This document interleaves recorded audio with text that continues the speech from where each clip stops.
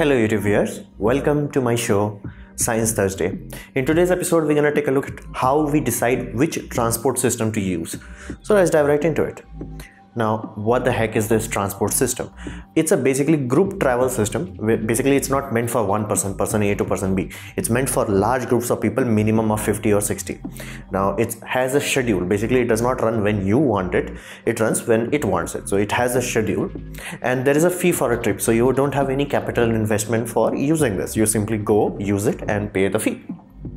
Now, the routes of this methods, like where you're gonna go from point A to point B, it's gonna be predetermined. Basically, it's gonna be established route. So, like this is a Delhi Metro network map. This is a airlines network map. So you can get the idea. Like it's all predetermined. Like you can't go from here to here. Like it's not on your whim. It's predetermined. So this is what it is. Then question becomes, why the heck do we want it? Now, first answer, physics. Now, what does that physics mean? It simply means that we don't have enough space. Like as you can see, this is a 10-lane road. How many cars it can carry? Now, number of cars are high, but number of people is very low, because you may have a scenario where per car there is only one person. That's not enough of people. Now, a big town has a lot of people, millions of people. So in that sort of scenario, this is a image that is going around in internet. You can search for this kind of image by typing cars, bus versus cycle. So as you can see, like how many cars needed to just carry this amount of people? Like very few. 40 people equals 40 cars. Like a bus, one bus you need to carry that much. Cycle, of course you need a bit more, but more or less the same thing. So this is the idea. Like we don't have infinite surface area on this earth has a limited surface area. Your cities has to be congested enough. Like you can't have a scenario where like the roads between the buildings can be like 10 like this wide. It's just not gonna happen. So physics is limiting the physical area of us. Then time, like you don't have enough time, like where this many car is on the road, each car going into specific A, specific B, specific C. In those sort of scenario, everybody is slowing down, because you, like let's say you are going on a road, not all of you are going from point A to point B. Some are going A, some are going B. During that time, whenever you are debarking from this sort of road or all that, it's causing slowdown. And we have a limited number amount of hours per day. You can't like spend 5 to 6 hours per day in traffic itself. I mean, like many people are forced to do though, and it has very severe consequences. And on top of that, there is cost, because I told you that the structure, public transport structure, works on a fee basis. Basically, every time you use it, you pay for it. You don't it doesn't matter for you whether you you are not using it for a month, you don't pay. You use it for a day, you pay for only that day. But in terms of cars, let's say you have this permanent investment. Not only you spend a large amount of capital money to buy this, you have to spend a large amount of money to keep it running also. So that's the cost aspect of it. And then comes the part of range. Basically, let's say you are driving very far, let's say from one city to another city. Your bus may your car and bus, both of them have more or less the same range, but a bus driver is trained for that kind of long journey, like 5-6 hour or 7 hour journey. You're not trained for that, and like you can do it, you will be just fatigued and tired. So range is also an issue. And of course, like you can't go like one state to another state to another state on a car. Like you can do that, you will just ludicrously tired. So this is why we have need. Like physics does not allow everybody to have a car. Time, there is a limited number of hours in a day. Cost, not everybody is rich enough. Range, your car is not going to take you to next country. So this is why we have public transport. Now, public transport, you have to understand, has something what we could classify as reach, like where it goes from point A to point B, where it goes. So give you a basic idea, rough idea, you have to understand this. There is a door-to-door transport system which we call taxi. You don't buy the taxi, so you don't have to do capital investment, but you only do ride sharing. Either you can do ride sharing to reduce your cost, or you can do individual ride, where it's a bit more expensive, but you can get from door to door. Basically, I want to go from this point to that point. It does not matter where it's on the map, it's door to door. So that's taxi, number one. Then second, we have what we call street to street. This is more common for buses. Basically, you will be, if you are using bus services, you will know this road to that road, and this halt to that halt. Basically, it's bit more vague than what you call door to door. You're not gonna drop exactly to where you want to go. You will be dropped close enough that you can walk. So that we classify as street to street. Then we have block to block. This is more common in big cities, basically where you have metro system. Basically metro takes you from one big city block to another city block. It's not going to take you from 5 buildings down the line. It's going to take you from here to 50 buildings down the line. So this is what we classify as intercity transport, basically block to block transport. Then you have city to city, which is domain of the railway. Basically this allows you to travel from one big city to another big city, however far apart it may be. Like in case of India, because our trains are a bit slow, so we can spend upwards of 36 hours in a train. So that is city to city, city A to city B. We use by basically trains dominate that environment. Then we come to country. Flat out you have only one option, aeroplanes. You can't use train. There are very few, of course in European Union you can do that. There are many trains that go across countries, but for rest of the world you have to use airlines. So these are the reach aspect of it. That's why you never see people saying oh, bus transport system, it takes care of all our need. No, because even though let's say bus can take care of street to street, block to street and city to city, it can't go from country to country or door to door. So these two become out of reach. Then you talk about other aspects, then it becomes clear we need something for each of this level: door to door, street to street, block to block, and city to city, and then country to country. So that's why we have so many transport types. That's why there is not one transport to take care of it all. Then we come to the cost aspect of it. This is what I wanted to focus on. It's I've already made lots of video about transport system, and all of them have certain aspects of it.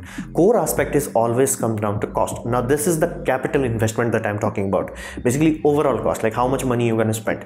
On top of that, if let's say it's based off connecting point A to point B, how much distance there is between point A and point B. Let's say you're trying to connect two Japanese cities. It's going to be very close compared to trying to connect two cities in America. It could be far apart as 3,000 kilometers. So in those sort of scenario, we take closer look at cost per kilometer. How much money you have to spend to do this per kilometer. On top of that, there is a significant amount of manpower to be invested. So as you can see, these are the pioneers who built a railway line in America. It does take a lot of people. Lots of people. Like a railway line is not something that you can just build by 50 people or 60 people. Airport can be done with a very few amount of people, because plane does not need construction from point A to point B, and you can maintain airport on both ends. So in those sort of scenario, you will find airports are cheaper because you don't have to spend money per kilometer. And on top of that, then comes the final nail in the coffin, so to say, taxes and safety. So taxes are very, very significant part of airline travel and rail travel. So that's why if you think airline tickets should be much cheaper, because if you have paid attention to your airline ticket, many times they specify fuel cost. So fuel cost, of course, profit cost and all that, it's never as much as you would think. Like you would think the ticket should be, let's say, $40, but turns out you're paying $80. Why you are paying $80? That's because of taxes. There is a lot of taxes and safety taxes. So you have to understand this. Cost is not as clear cut as people will think. Like if you think okay, $50 million is more than good enough. How? Did you thought of cost per kilometer? Did you thought of manpower record? Because this part escalates very quickly. And if you have one strike during your construction, yeah, it's going to derail the project. So there is a lot of small moving parts in the cost aspect. Then we come to the time of, let's say you built it, you got the thing done. How about you build it and maintenance time? Now building and maintenance time is, as you can see, let's say you had a contractor who built the maglev system for you, or who built the metro system for you, or tram system. They're not going to maintain it. They're going to give you okay, these are few people, you keep it in your supply, and they're going to replace the system, fix the system whenever it goes broke. That's completely different. And on top of that, many times a country cannot afford absolute system from day one, so they built it in blocks, phase 1, phase 2, phase 3, or many metro systems have that. So how much money does it take to upgrade? Now you have the core infrastructure. How much does it take to upgrade? Either to run more trains, either to run trains further, basically building more viaducts to connect distant points. So what kind of upgrade capability do you have? On top of that, what kind of running cost we are talking about here, because a bus has a different running cost. You have to pay the basically driver, you have to pay for the fuel, and then you have to pay for the cost of bus. On top of that, you have to have a bit of insurance, and then is your profit. In metro is completely different thing. So on top of that, you have to figure out running cost from day one, because many things are super cheap. Like let's say airports, they are very cheap relatively speaking. You just build from point A to point B and you have almost a cross country range. Basically you can go from America to China if you have airports. So that's pretty awesome. But running costs are very damn high, because pilots are expensive, because air traffic controllers are even more expensive. So you're getting the idea. Running cost is something that you have to pay very close attention to.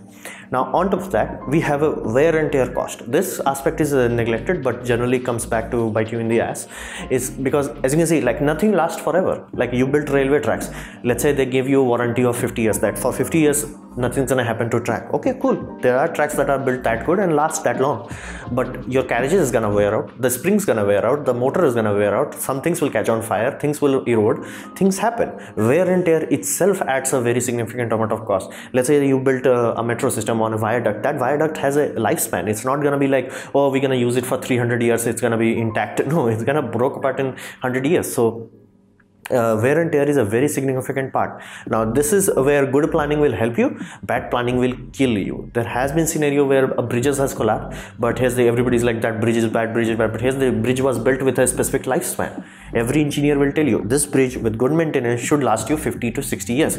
So once you reach that let's say 45 year, you should start building a new bridge. You will be done in 5 years, then you demolish this one and you start using the new one. People hadn't done that. People just kept using the old one, and somebody forgot. Like, of course 40-50 years is a long time. Maybe the old engineer is dead, passed away. So this kind of thing happened where people were using a bridge as if it were like never will fall down, and it did fall down. Loss of lives have happened, because wear and tear cost is a very significant thing, and generally this is the most overlooked part. On top of that, we have to worry about insurance policy, because there is a lot of human life involved, and hundreds of them. You have to have insurance policy. How are you gonna take care of accidents? Like, do you have a hospital system nearby, or do you have in many railways they have basically a hospital train itself that will go to a affected area and help with medical aids and things of that nature. And sometimes in airlines you will have insurance policy that if you pay a little bit, like a few dollars in your ticket, they will, in case of an accident or in case of a loss of product, as in like loss of luggage, they will pay you a small amount of fee. So that insurance also runs on money, it's not free. So all things considered, even after the core $100 million, a few billion dollar cost, basically core cost in investment, you still need to worry about building and maintenance time. On top of that, how tolerant is your system? Now, what I mean by tolerance, basically, let's say something bad happened. Let's say hurricane, tsunami, something bad happened. How long does it take for your system to recover? Because be mindful. This is not where we are talking about, okay, people, one person cannot go from place A to place B.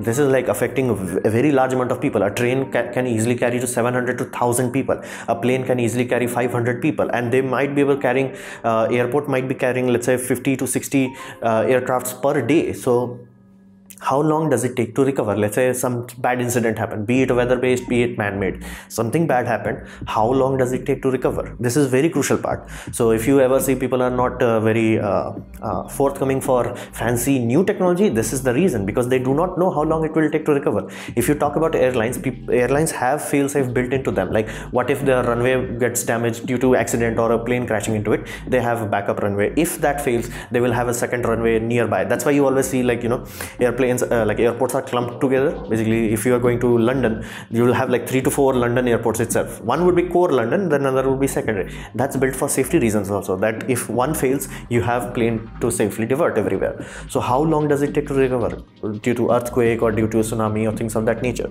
Then does it have domino effect? Now this is very bad for let's say Hyperloop will have worst case domino effect. Now what does this domino effect mean? It's like, if you have failure in one part of the line, would it cascade to another part? Basically, you have railway, long range railway is very vulnerable to this, because these tracks run for like hundreds to thousands of kilometers. You could have a scenario where you have one small break, but this whole line have to be taken out of commission. Why? Because they didn't had a parallel line going from it, or it's If you have long strain, it can be cut anywhere, so that becomes a very serious domino effect, where minor damage on one place can simply means your whole railway line is off service. So what kind of domino effect it can have, and what are the recovery procedures? Then this is the very crucial part for you and I. It's like, what about price fluctuations? Like, as you can see, the oil and energy prices are going up. I just don't only mean about like oils and like jet fuel. In terms of your electricity, that's also getting more expensive per unit wise. So how are you going to handle the price fluctuation? Because if it goes too expensive, people are not going to use it. So, and your revenue will go down. That will cause a catastrophic failure. So how can you handle price fluctuation?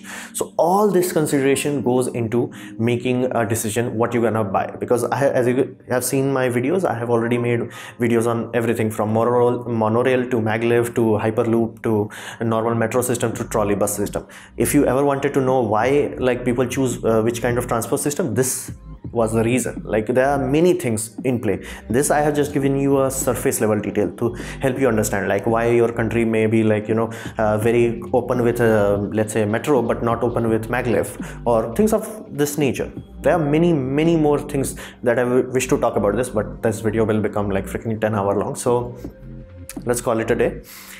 And this was my presentation on how we choose and what things we have to consider for our transportation system. I hope you liked it, learned from it. In that case, please leave a like. If you didn't, don't worry about it, you can dislike it. I would urge you to press dislike button twice, and please comment as I reply to all of them, and subscribe, press the bell icon if you're free, and as always, thanks for watching.